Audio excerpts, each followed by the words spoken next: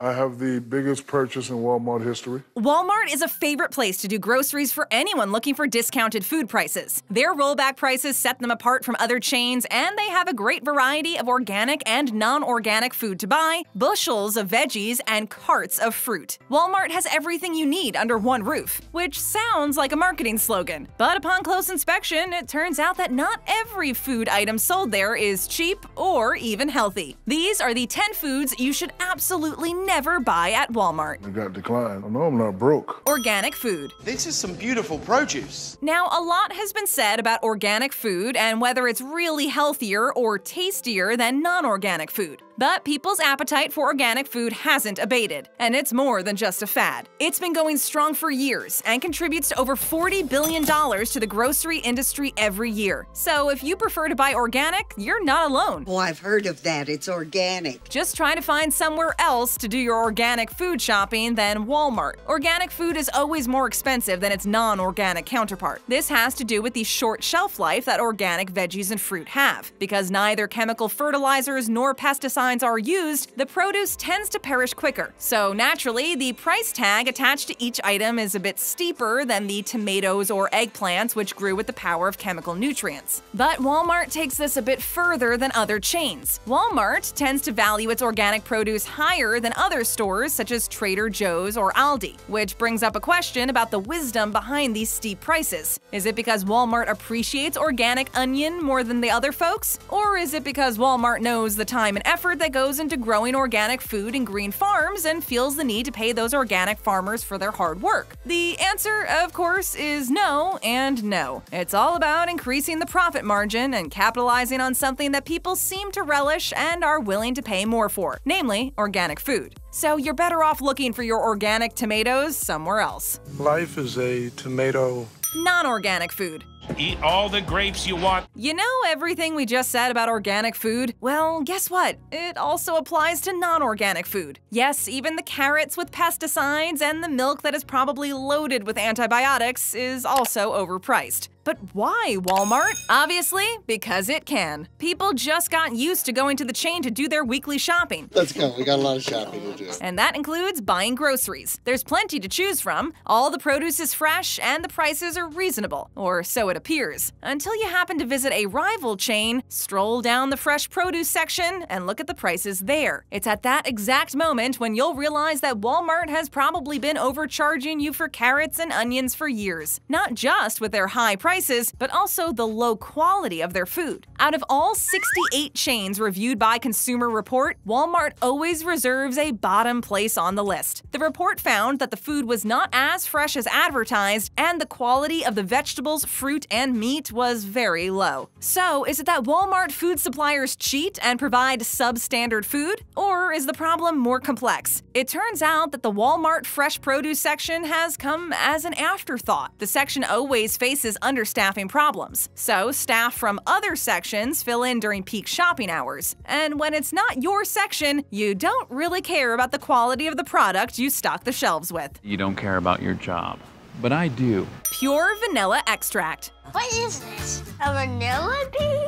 Now that we've covered general fresh foods, both organic and non-organic, let's dive in your cart and see what other overpriced items you're about to take to the cashier. One of the first things to pop up is a bottle of pure vanilla extract. Now, this one has a price tag that is way higher than you should pay for it. And we get it. All chains tend to use weekly flexible prices on their items. It's a proven strategy to increase business. There are two kinds of people in business today, the quick and the dead. Some days, Costco will be promoting big price cuts on dairy products and fresh meat. But what you may not know is that other products carry that cut in prices to keep the chain from losing. So, if the dairy products are 30% off that day, that means that the fruits will get a few cents each to balance things out. And all this is normal and acceptable almost. We can't always compare prices between chains and go buy milk at Costco and veggies at Walmart. But what defies comprehension is that certain items items are always sold for a higher price at Walmart than other chains. One of those is the pure vanilla extract. For some reason, Walmart thinks this stuff is being underestimated and undervalued by other chains, and it needs to make up for that oversight. But the truth is, you can always get pure vanilla extract at almost half the price if you head over to Costco. So that's another item you should not seek at Walmart. I'm not buying you. Maple syrup.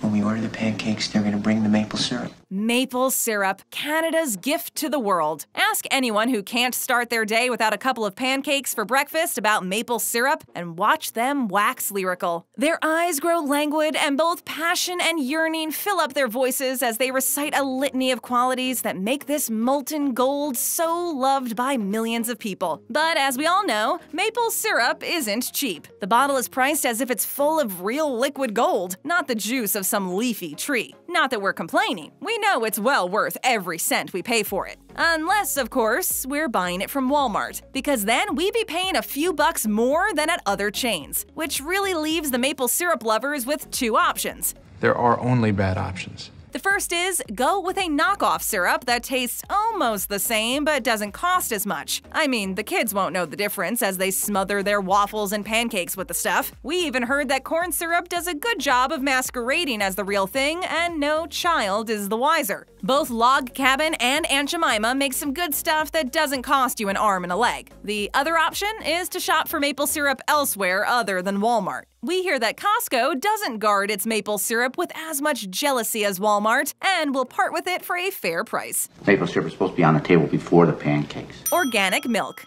Dip them in the milk. Okay, it's time to look into organic milk and how high Walmart values it. But first, we need to find out why organic milk is always more pricey than normal milk. It's not that the organic milk farmers are trying to cash in on the organic food craze. Organic milk means raising fewer cows and feeding them more expensive food. This means steering clear from genetically modified food and milk them less often than other cows. This is why your organic milk tastes better, but it also comes at a price. The farmer produces less milk and sells to Walmart at a relatively higher price than non-organic milk. Walmart turns around and slaps a hefty price tag on the organic milk carton. And if you compare prices, as you should, between different chains, you'll find Walmart organic milk always on the pricey side. Aldi, for example, sells organic milk for much less than Walmart. Even Whole Foods, notorious for its high prices, still doesn't put such a price tag on organic milk. Safe as milk. Imported farmed shrimp. A predator convention? Shrimp is delicious seafood that has found its way into numerous recipes over time. Some processed food might contain shrimp even if you don't recognize the taste. Those finger-length crustaceans are packed with protein and healthy nutrients. That is, assuming they grow in the wild seas, roaming free and eating their natural food. But that's not the case with the huge bags of imported shrimp that you find in Walmart and other retailers. They are cheap and loaded with lots of farmed shrimp. Will, stop! Not just that, but they also come from Asian and South American countries. Warm water shrimp is tastier than cold water ones, or so the foodies would have us believe. So what could go wrong with a cheap buy like that? Apparently, everything. First off, these shrimp that grow in Thailand farms involve child labor. Every time you buy one of those large bags of frozen shrimp, you're paying someone who used children to work on their farms in unhealthy conditions. But that's not the whole story. Shrimp that comes from Latin America and also Asia is not adequately supervised by health officials in these countries, which means the shrimp might pose a risk to your health when you consume it. They include bacteria and traces of antibiotics, which don't rule each other out, and are not the kinds of things you like to be placed on a plate in front of you. How's your shrimp, baby? Snack food. Snack, snack, snack. If you love snacks, then you must have a field day at Walmart. Their great value packs offer a snacker all they ever wanted. Inexpensive snacks that come in various shapes, packages, and sizes, and you won't burn a hole in your pocket when you fill up your cart to the brim with the glossy packages. Pockets ain't empty, cuz.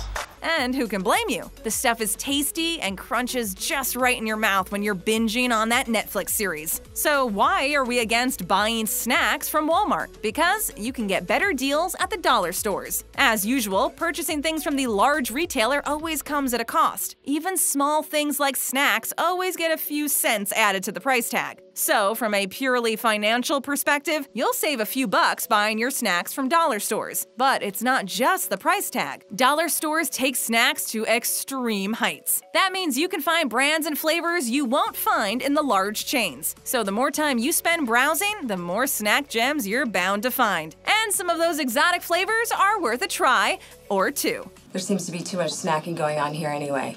Big Burly. Big stiffy.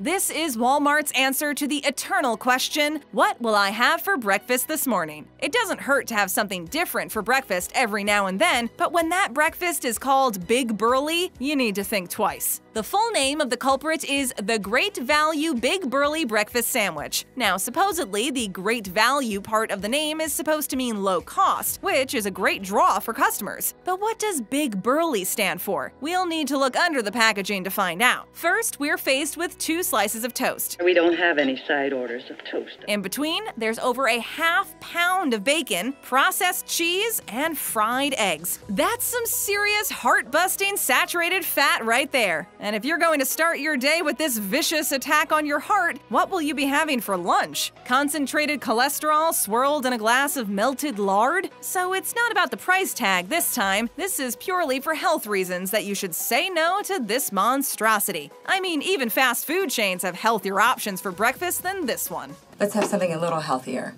Low-cost pork. The price of pork bellies is going down, William. When a retailer grows so big and takes control over a big chunk of the market, you know that at some point, prices will be laid on the table and someone has to carry more than their fair share of the burden. In this case, Walmart lays its terms and the pork farmers have to pay the price. In order to please its customers who expect prices to be low in Walmart, the giant retailer forces the pork farmers to sell their pork at a lower price. You're not a porker. You're the unporker. In fact, it's so low that they barely make any profit. But what can you do when you supply pork to Walmart? It's obviously not that easy to simply find another buyer willing to purchase the tons of pork you produce every year. And these margins of profit have been declining over the years. While this doesn't affect the average customer directly, it still affects the pork farmers drastically. Yes, we all want to get our hands on inexpensive pork, but at what cost? Much has been said about some of Walmart's buying practices and the relationship with their suppliers. One of the major complaints is that you play by Walmart's rules, or you don't play at all. There are